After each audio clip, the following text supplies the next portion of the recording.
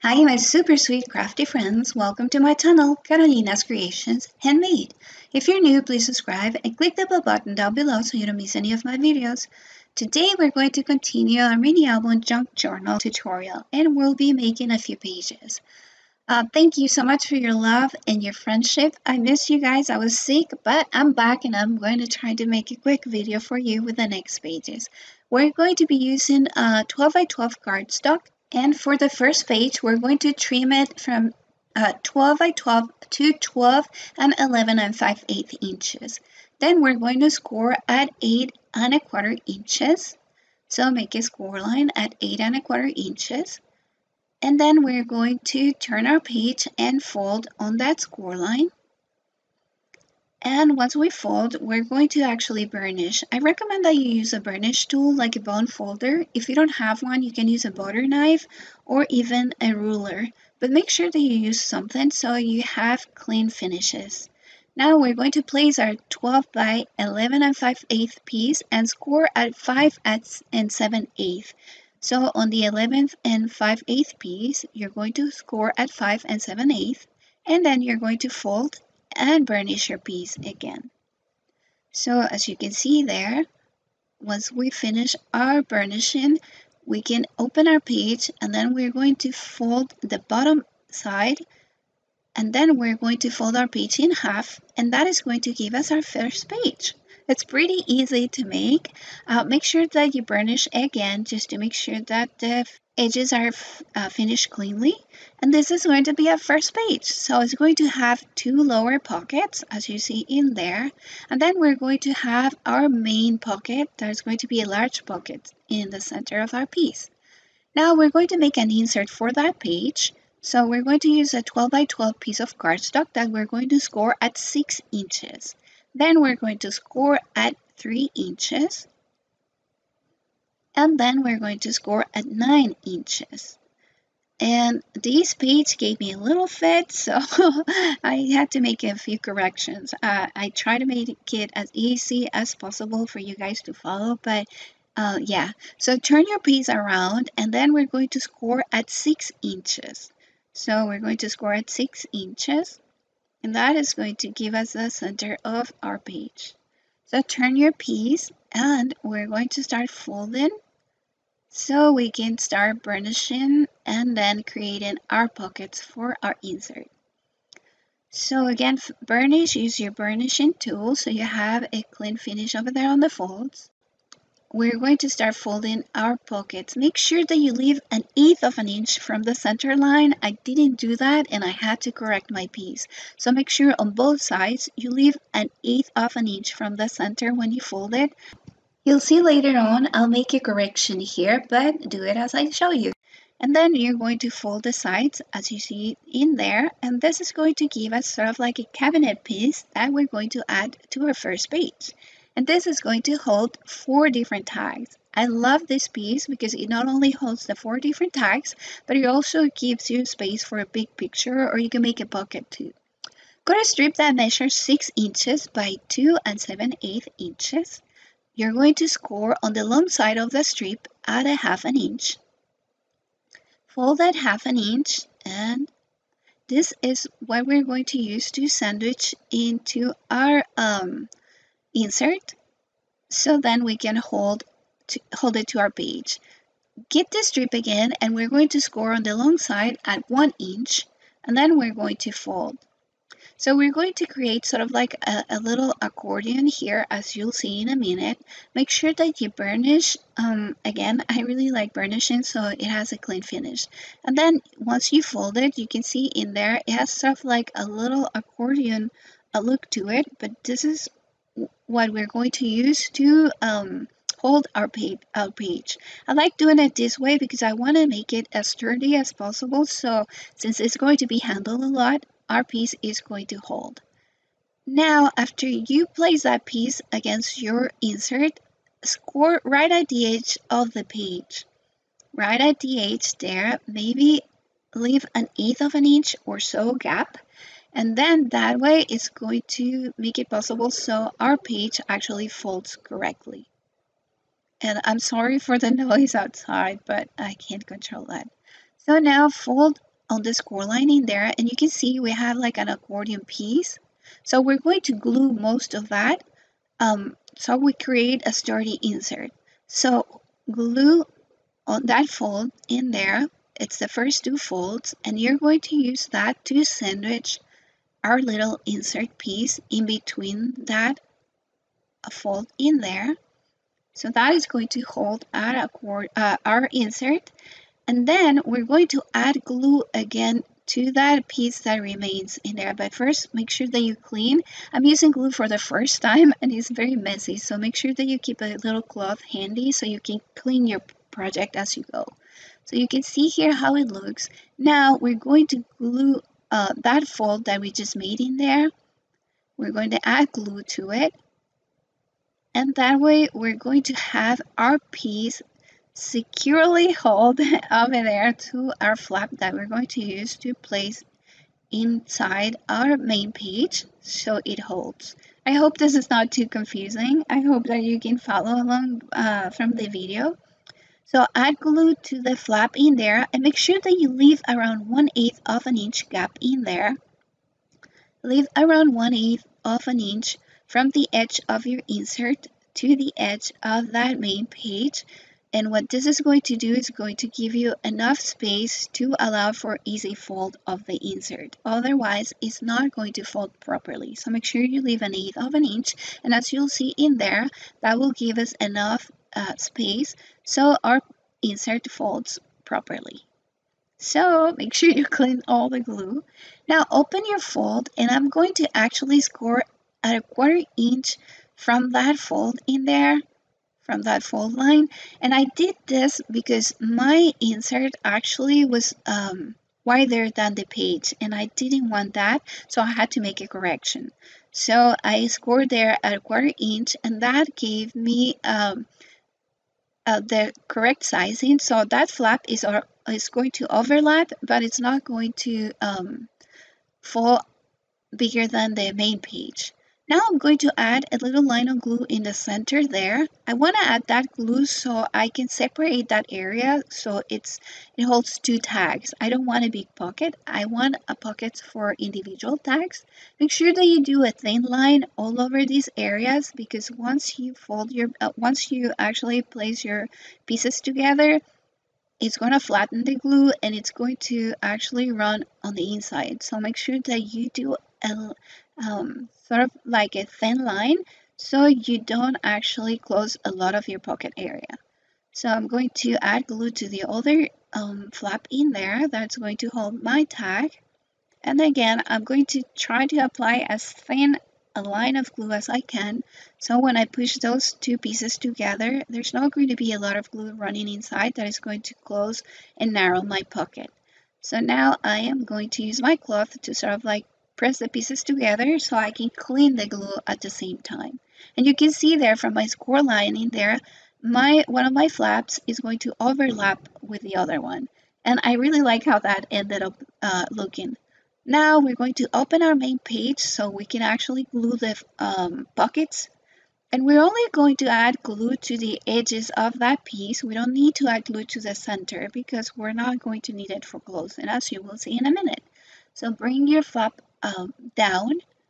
And again, make sure that you keep your piece of cloth handy so you can clean all the excess glue, as you see me doing there. I've never used glue before.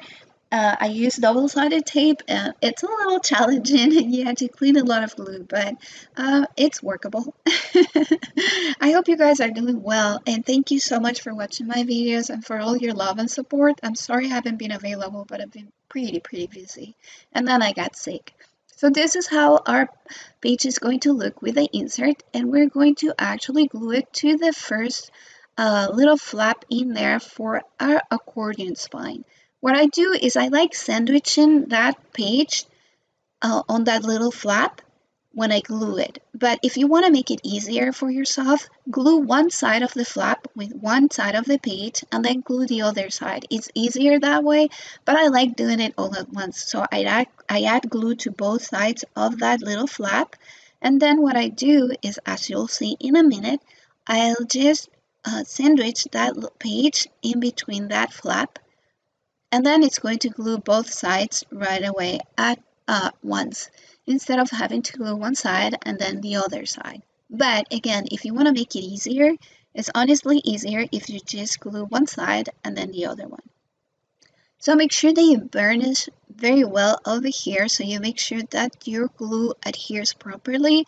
I'm going to actually burnish, and make sure that you don't glue your page all the way down to the edge. This is very important. Please don't glue your page all the way down to the edge. Leave a little gap, maybe not even an eighth of an inch, but a little gap so your page folds properly. So leave a little gap. Don't flush your page all the way down the bottom of your insert there, of your accordion spine there. Now make sure that you burnish all the way through, burnish properly. And then again, please remember, it's very important that you leave a little gap in there. Don't flush your page all the way down to the bottom of your accordion spine, because it's not going to close properly. I make sure that I burnish everywhere. And now I'm going to glue that bottom pocket over there from my main page. And I'm going to add a very thin line of glue again, because I don't want glue running inside of my pocket once I push the two sides together and making it narrowing the pocket. So I add a little thin line of glue. You can actually add the glue before you place the page into your spine, but for this page it was more comfortable for me to glue it afterwards, but I'm going to add glue to the later pages once I make them. So this is how our first page looks. It's great because from one flap of your accordion spine you can get two pages. Now we're going to cut a 12 by 12 piece into a 12 and 11 and 3/4 inches. Then you're going to score at 5 and 3/4. So score at 5 and 3/4 on the 11th and 3/4 actually, not on the long side. And then you're going to score on the long side at 8 and 1/4 inches. So after you score on the 11 and 3/4 side, you're going to turn around and score on the 12 side at 8 and 1/4 inches. And after we score at 8 and 1/4 inches, we're going to actually fold our piece. But first, we're going to score on the line there, the center line. We're going to cut on that score line all the way up to the horizontal score line, which is the 8 and 1/4 inch score line. Now we're going to fold our piece. And as you can see there, we have a little excess there, like a 1/4 inch excess. So we're going to place our folded piece on our scoreboard, and we're going to score a line right there on the 1/4 inch excess mark. And you can see there, we're going to cut a little flap up to that score line in there, that 8 and 1/4 inch score line. And this is how our piece is going to look. So then we're going to fold, and you can see there, this area is going to give us a large flap that we're going to use later to add another insert. So here we have a little flap that we created that we can use to add an insert page. So we're going to fold our flap in there up. Then we're going to turn our page and do the same on the other side. We're going to fold our flap up. And then once we fold and we burnish our piece, we're going to actually round the corners on our flaps there. I'm using this Martha Stewart punch in there. It's a corner punch, a corner rounder. So I'm going to use this punch to round the corners on one side of the flaps. The other side is actually going to become a little pocket. So I'm going to add adhesive to that side. I'm going to add adhesive, a line of adhesive to both edges. I'm going to add a thin line. Again, I don't want to add a long line, a thick line, because I don't want to narrow my pocket. Then we're going to bring that flap up and make sure that you clean the excess glue everywhere. And then we created a pocket, and you can see there we have a little flap that we can use to add another page to this page. So we're going to create another insert that we're going to add to that page. So we have a bottom flap in there that you can use later for journaling, to place pictures, etc. And then we have a pocket, a bottom pocket on that side, as you see there. And then the inside is going to be a long pocket. I'm going to place my page here on the little flap on my accordion spine just to make sure that everything fits properly. So I'm going to sort of like place it sandwiched in there just to make sure that it all fits as I wanted it to fit, and it seems like it fits properly. So this is going to be our second page, guys. How do you like it? I hope that you're liking it so far. I hope the tutorial is not very difficult. It's kind of convoluted, but I hope that you can follow along. So I'm going to add glue to both sides of that flap as I did before. Again, if you want to do it easier, you can add glue to one side of the little flap, glue that side of the page, and then I glue to the other side and glue the other side of your page. But I rather sandwich them like that. It's easier for me to do it that way. Make sure again that you leave 1/8 of an inch from the bottom. Don't place your page all the way flush to the bottom, because then it's not going to close properly. So make sure you leave around 1/8 of an inch gap from the bottom to your page. That way, when you fold your page, when you flip it, it's going to actually do it properly. Make sure that you burnish everywhere. Burnish to make sure that your glue sets properly and everything is adhered correctly. So as you see there, since I left 1/8 of an inch gap, it's going to be easier for my flap to fold both ways. So you're going to, if you fold it to the right or fold it to the left, it's going to fold easily, properly, because you left a little gap in there. You didn't glue your page all the way flush to the bottom. Make sure that you clean any excess glue. And here is our second page. How do you like it, guys? I really, really love making these pages interactive.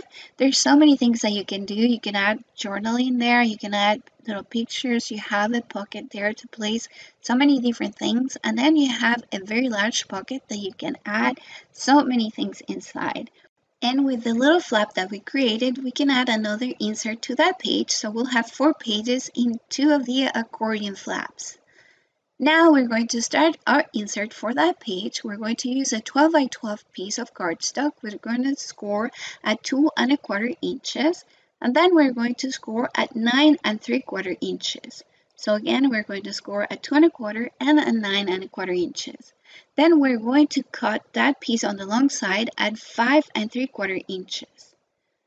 So cut on the long side at 5 3/4 inches, and when I say the long side, I mean the sides that are not, the side that is not scored. So now we're going to add glue to that little flap in there that we created on that second page, and we're going to glue our unfolded piece. So we're going to leave around 1/8 of an inch again from the bottom area. We're going to leave around 1/8 of an inch so we can fold our piece correctly. Make sure that you burnish all around so your piece is glued or adhered properly. And I decided to trim around 1/8 of an inch on the flaps there, on each flap, as you see me doing there. And that makes it easier so the flaps don't rub against the other page. Thank you so much for watching, guys. I hope it was understandable and easy to follow. And I also wanted to let you know I left some links to helplines for any of you who are on abusive relationships that need any help or support. I left those links on my prior video. Please make sure to check them out if you need help. And if you have any stories that you want to share with us so you can help other people, please email them to me. I would love to share them with others so we can help each other. Thank you so much for watching. I hope you all have a very beautiful Mother's Day, and I can't wait to see you guys here soon for my next video. Bye bye. Love you guys. Mwah.